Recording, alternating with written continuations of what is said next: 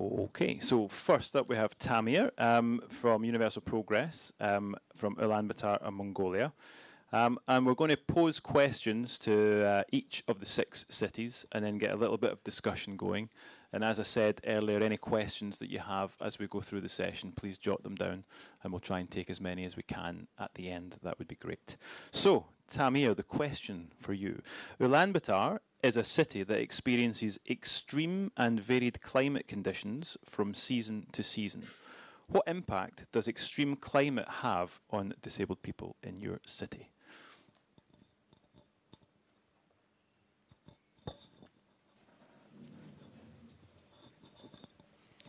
Баярлалаа. Улаанбаатар бол яг харахгүй дэлхийн хамгийн хүйтэн хотуудын нэг. Ulaanbaatar is undoubtedly the coldest, one of the coldest cities in the world. Энэ ч утгаараа одоо Монголд амьдарч байгаа хүмүүсийн бас онцлог нь гэр хороол болон орос улс хоёр одоо нөхцөлд амьдардаг. In Mongolia, people reside in 2 different residential areas, formal built areas and informal settlement area. Тэгээд хөгжлийн бэрхшээлтэй хүмүүсийн юу талаас их хувь нь бол гэр оролд амьдарч байдаг одоогоор. Over half of the disabled people live in the informal settled areas. Тэгээд энэ гэр ороолны орчин нөхцөл нь болохоор хүртээмжийн хувьд бол ерөнхийдөө огт хүртээмжгүй гэж хэлж болно.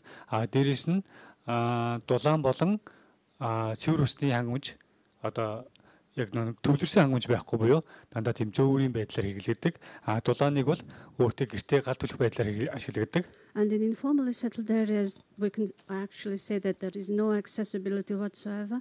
They're not only connected to the centralized heating and water supply systems, they have to fetch their own water from potable water stations. Тэгээд өвлийн цагт хөгжлийн бэрхшээлтэй хүмүүс гараад нийгэмд оролцъё гэхээр мэдээж зам талбай харгуй нуруу халтаргаа гулгаа ихтэй.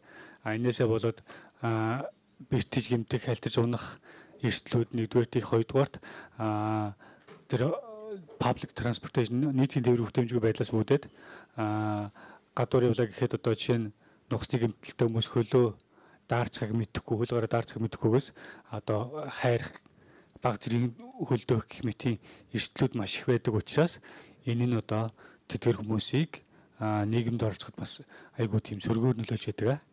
And in the winter, because of extreme below freezing temperatures, there's lots of frost in the street, and disabled people are at great risk of falling, injuring themselves, and also because of inaccessible public transport, people with, say, spinal cord injuries are at great risk of not realizing that they're at risk of being frostbitten or in risk of being freezing. So these pose a real risk to life of these people. Тэгээ цаашаа өшөө ингээд зөвхөн нийгэмд оролцох хүртээмжээс гадна ингээд ярих юм бол тэр их хүйтнээс болоод гэрт амьдарч байгаа хүмүүс маань гал их төлөх хэрэгтэй болдог. Одоо гэрээ дулаацуулахын тулд энэ нь өөрөө буцаагаад нөгөө хүмүүст нь нэг угаартах ч юм уу эсвэл нэг гэрийн орны нэг төмөрт автаад хөгжлийн бэрхшээлтэй хүмүүсийн өөрөө хөдөлгөөн хязгаарлагдсан байдаг учраас одоо бүр амьдралд нь одоо амнасанд нь хүртэл эрсдэл учрах тийм айгүй тийм хүнд нөхцөл одоо Монголд одоо байсаар байна. And it not only limits the participation of disabled people in public life, but it actually creates real risk to life. For example, because of below freezing temperatures, people have to heat their informal tents to keep warm. But then people with limited mobility, like disabled people, they can't escape if there is a risk of being poisoned by carbon monoxide or if there is a fire.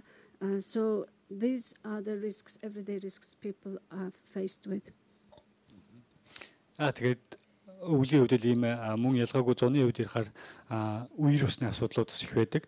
Тэгээд үер усны асуудал одоо чинь өнгөрсөн 100 хэд бол нэлийн хүчтэй үерүүд бол бас 2 удаа болсон. Энэ үед бол бас ялгаагүй хөгжлийн бэрхшээлтэй хүмүүсийн тэр нийгмийн оролцоо бас тэнд зам талбай харгуйн хүртээмжгүй байдлаас болоод хязгаарлагдаж байсан.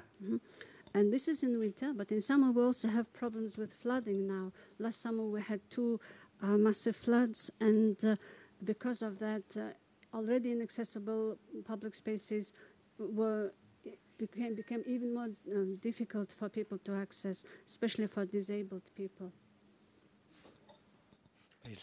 Thank you.